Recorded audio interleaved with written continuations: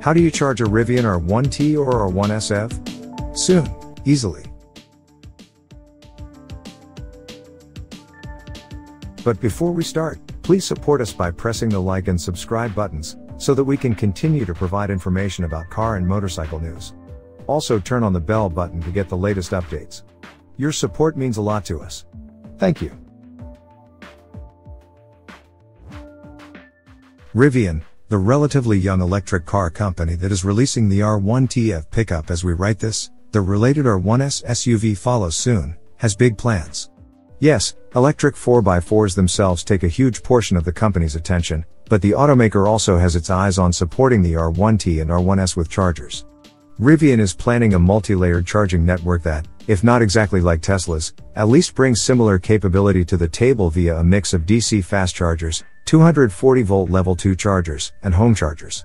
Rivian even expands on Tesla's network with the existing tens of thousands of compatible quick chargers and level 2 hookups already scattered around the country by third parties such as Electrify America. Where and how will Rivians be charged? So, what exactly will charging a Rivian look like? In the immediate future, that existing public charging network, the one created by Electrify America, ChargePoint, EVGo, and the like, will ensure Rivian owners can get up and running out of the gate. Owners also can purchase an in-home charger that is functionally and mechanically nearly identical to Rivian's so-called Waypoint chargers, 10,000 of which will be scattered near public shopping, lodging, and outdoor locations by 2023. These level 2 units are capable of up to 11.5 kilowatts of charging and utilize the common J1772 plug design, meaning they can work with non-Rivian vehicles. 2. Rivian says it plans to make its Waypoint chargers open to non-Rivians. Prices for charging will vary. The units can be installed by state and national parks, local businesses, etc., and those who choose to add one to their location can set the charging terms. All level 2 chargers we visited during our cross-country trek down the Trans-America Trail were free, even to non-Rivians. Every Rivian also comes standard with a portable charger that can plug into conventional 120-volt household wall outlets, for a very slow level 1 charge, or a 240-volt hookup like those that power your clothes dryer. Such 240-volt plugs also exist at campsites and RV parks everywhere, and they can add up to about 16 miles of driving range to a Rivian R1T per hour of charging. The real action is in fast charging, and to that end, Rivian is installing more than 3,500 DC quick chargers at 600 plus locations in the U.S. and Canada by 2023.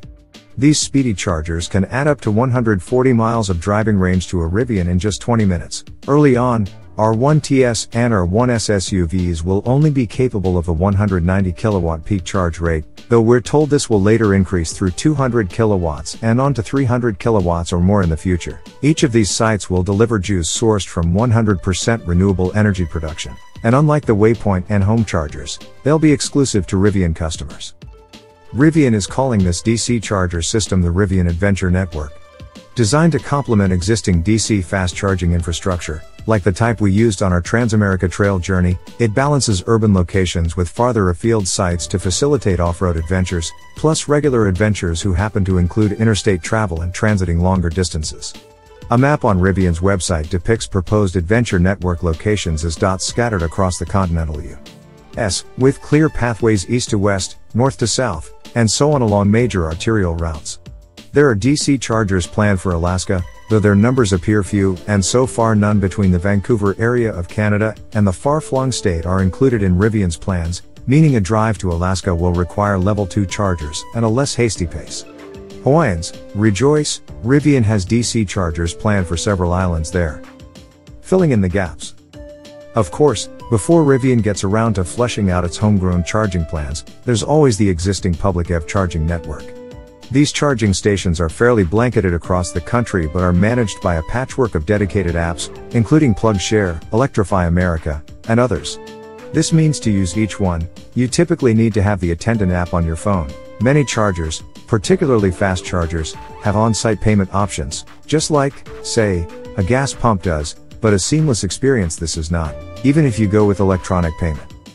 During our cross-country Trans-America Trail adventure, we encountered wildly variable user experiences at Electrify America chargers. Some didn't work properly, others refused to connect with our apps, and numerous chargers wouldn't deliver their full potential output. Several 150 kilowatt and 350 kilowatt chargers delivered way less than their ratings despite the Rivians asking for more power, leading to longer than anticipated charging stops. Your experiences will vary, too. The good news is, despite the multiple apps managing access to the nation's public charging infrastructure, Rivian has its own app, which will be available to non-Rivian customers for handling transactions at Rivian Waypoint chargers.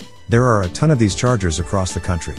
There are at least 50,000 public chargers, including DC fast chargers and Level 2 units, listed on the U.S. Department of Energy's location tracker.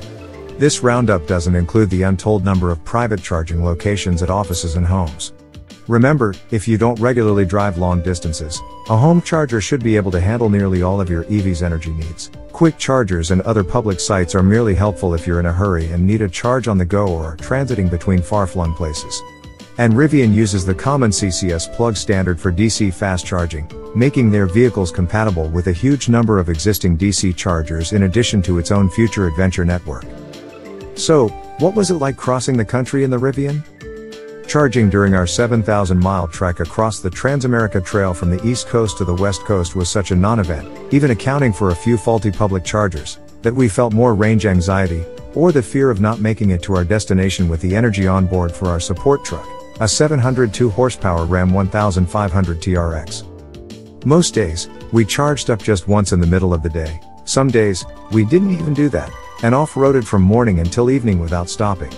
Keep in mind, this trip wasn't ideal for highlighting what everyday life with a Rivian R1T might be like, mostly because unless you live on a remote ranch, commune, or science station, you'll be driving on paved roads, near chargers, and likely for shorter distances. At a few stops, we used Rivian's new Level 2 Waypoint chargers, plugging in overnight and waking to a full battery pack.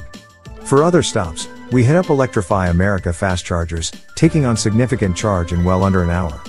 As mentioned earlier, some of the public chargers didn't quite deliver their promised power output, in at least one case prompting us to switch to another charger to avoid wasting time. If you're looking for more detailed charging information beyond it wasn't an issue, we don't have it. Most of the chargers we use don't track the kWh put into the Rivian during the charge. Rivian's Waypoint chargers and a few newer public units do, and the R1T doesn't display the kWh figure anywhere on its infotainment display, nor does it have, for now, an onboard trip computer. Really?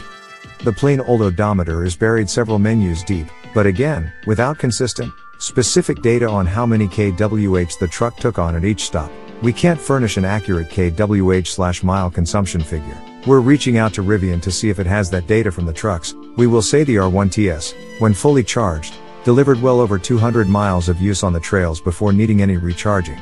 The R1TS we drove came with a 314-mile rated battery packs. A 400-mile plus unit is coming soon and costs an additional $10,000.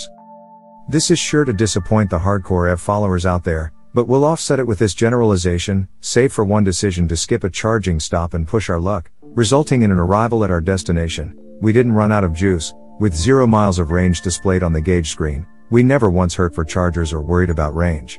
The R1TS simply went where we needed them to go, and advanced planning, choosing which chargers we'd stop at, if we needed to at all, meant we easily made it from stop to stop. Some followers of our Transamerica Trail story have wondered what impact off-roading had on the range, and we can't really say. That's because we predominantly drove off-road and over challenging terrain and put down very few miles on pavement. Clearly a bigger impact on our driving range came from the hundreds of pounds of gear and rooftop tents our trucks were saddled with. Even with all that, the Rivians were capable of nearly 300 miles of range at a time if the terrain was relatively flat and we could use the conserve drive mode, which only activates the front axle motors, making the R1T front drive, and avoided high speeds. The takeaway? Charging or range shouldn't be issues or worries for any Rivian owner. A network exists today to facilitate long-distance trips, around town juice-ups, and the like. Rivian is expanding on that with its own dedicated network.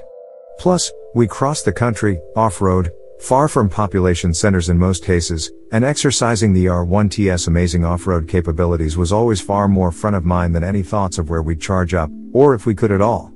We'll have more detailed energy usage data, range tests, and more when we get our hands on a Rivian R1T for a full test evaluation on normal roads.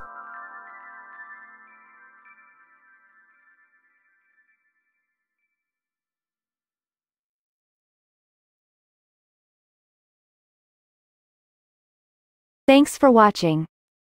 Drop a like. Leave a comment. And don't forget to subscribe to watch more videos like this.